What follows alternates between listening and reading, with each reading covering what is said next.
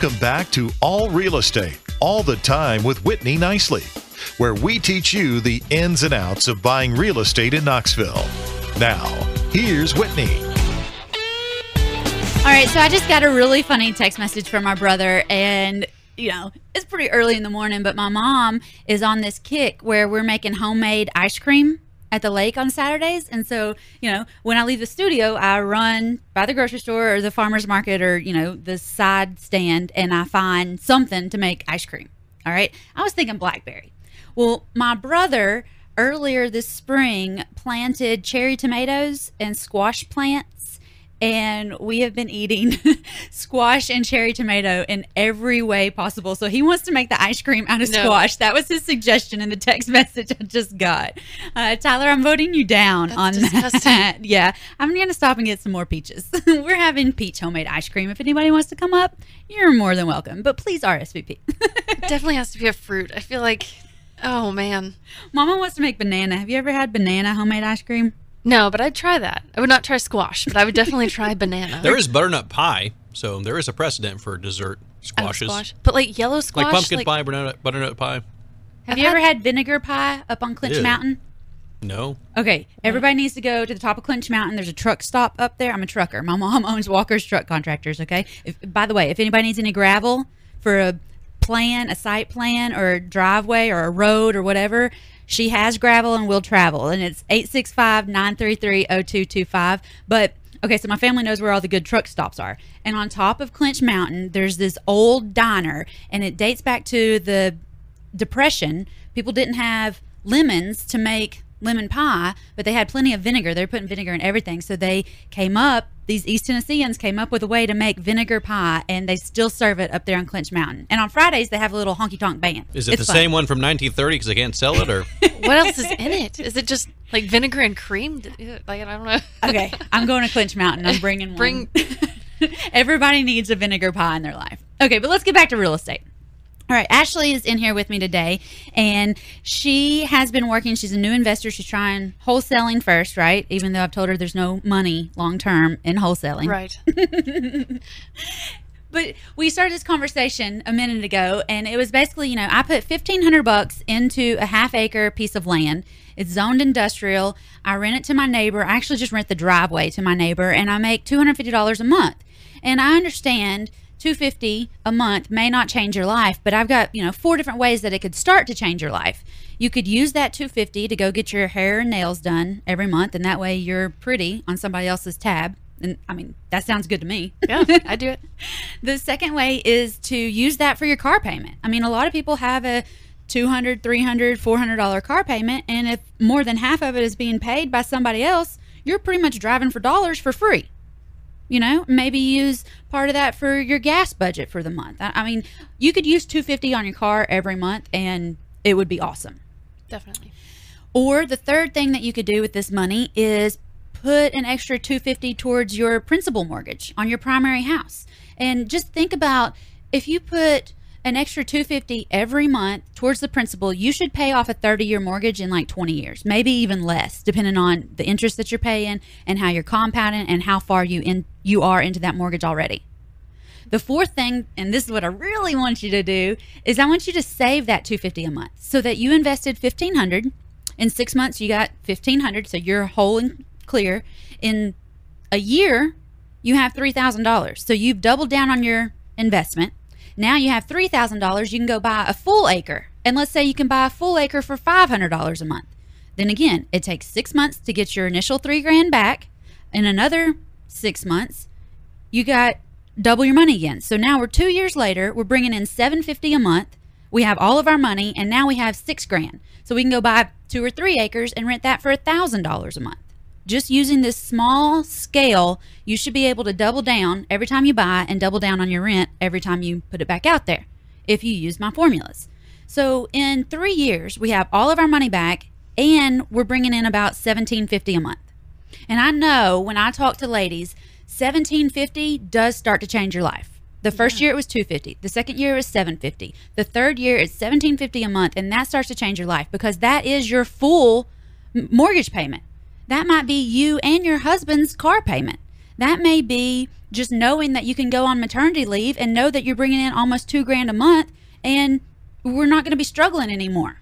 And think about how, ladies, go back to the first year you graduated college. All right, and you're in your first job, you're in your second job, right before you turn 30. And if you're like me, you know, I'm bringing in, when I was in my regular job, I was bringing in $2,000 a month. A lot of people are in that boat. So if you're bringing in almost $2,000 a month after 3 years, if you just quit investing at that point, or you're bringing in $2,000 a month working 40 hours a week, then you get married, you decide you want to have babies. I mean, it's easy to leave that and just be a stay-at-home mom and just start reinvesting, redoubling down on land. I mean, real estate makes so much sense once you break it down and really think about it. And that's what I think, and you can tell me, Ashley, that's what I'm good at, is telling women how to make more money with less time, or with the time that they have and making more money. Yeah, and the money that you have, like, that's another scary hurdle, because you're like, I need $50,000 or $100,000 to buy a house outright before I can start investing. Maybe one day when I quit my job, I'll start investing. No. But if you just have a little bit of money. And start investing now so you can quit your job and still be making the same money or more. Exactly. Just by renting land. And then when you get into houses, it gets a little more complicated. But everybody wants to say, they talk to me all the time, you know, when I get my house paid off, then I'm going to start buying rental houses. No. Buy a quadplex and let 4 people chip in towards your mortgage. There's nothing wrong with that. That's smart. And smart women get ahead. And that's what I want to work with. I want to work with smart women who want to get ahead in life. They don't want to depend on somebody else, and they don't want to depend on a regular job. And regular jobs are kind of boring. They're awful. We had so much fun running around and doing real estate that you would have to force me into a regular job now. Oh, I bet. I mean, just spending one day running around with you has been incredible. Just learning. So we're going to do another day like this, and we're actually going to have kind of a video crew follow me around, because I have this option that you can come and spend a whole day with me, and you better start drinking your coffee early, because I get started early. The phones start ringing early. And she moves fast. I need more coffee already. So we hit the ground running, and for a day with me, I would say you will learn about 2 weeks worth of real estate information, enough that you really need to bring a friend so that you can both learn at the same time and then cross-reference everybody when you get back. That's also what's cool about the program that I have. It's videos and they're online, and if I say something and you need to hear it 5 different times, you can just watch the video 5 different times until it sinks in. I have one of my ladies, and she listens to me go to sleep. Like, that's how she goes to sleep at night. Like so osmosis, I don't know. I don't know if that's that I'm putting her to sleep or if it is the osmosis thing. Yeah, she's gonna start sounding like me pretty soon. So that's how I want you to make money in real estate. I want you to put not your whole life savings in. I want you to save up a little bit. And really, when you buy land, the only difference between buying land and apartments is the amount of money. The process is the same. It's a 4-step process. And once you just put those steps into motion, you start getting the leads coming in. You know, I have weeks where we have so many leads coming in to Whitney Buys Houses, I just can't get to all of them. And then life happens, and then I'm a week behind, and then I've got 50 houses to go look at. I need some help. It's a good problem to have. It's fun, though. And that's what I'm going to teach you, is how to get these leads coming in so that you, what I don't want to do is build a team under me. I don't want 50 ladies working for Whitney Buys Houses. I want you to go out and create your own empire. I want you to go out and know that you can do this anywhere in the country, not just in Knoxville. And if you are in Knoxville, that's fine. I'm working on the east side of Knoxville. I'm out in Jefferson County. There's a good chance we will never cross paths. We can share deals if you want to. I have a lady that's working with me, and she likes Hardin Valley. I don't even want to go out there. I think downtown is West Knoxville. Okay? I don't want to go to Hardin Valley, so if I get anything over there, I just toss it to her. Yeah. And it works out really well. Teamwork. What other questions do you have for me? Well, so let's say I found a house and I'm like, well, I think that would be a great investment and I want to make an offer. Do I call them and make an offer over the phone? Do I email it? Do I send them a fax? Like, a fax? What do I do? Did you just say fax? Some people might have a fax machine.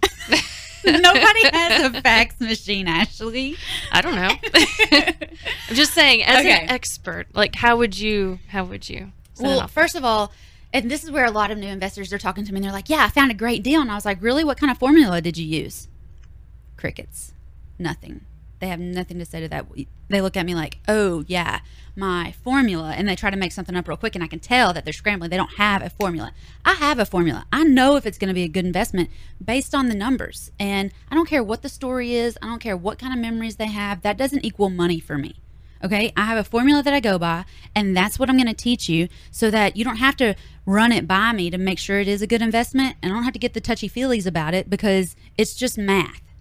And if the math works out, it's going to be a good deal. But you get that good deal, you're talking to them. I want to go out and look at it. I want to talk to them face to face. I don't give them any offers on the phone the first time, and I really want to be face to face. I think that's where the best offers come from. So no fax, face to face. No faxing. No faxing. All right, you're listening to All Real Estate All the Time, and we're taking questions for new investors. This is Whitney Nicely with All Real Estate All the Time.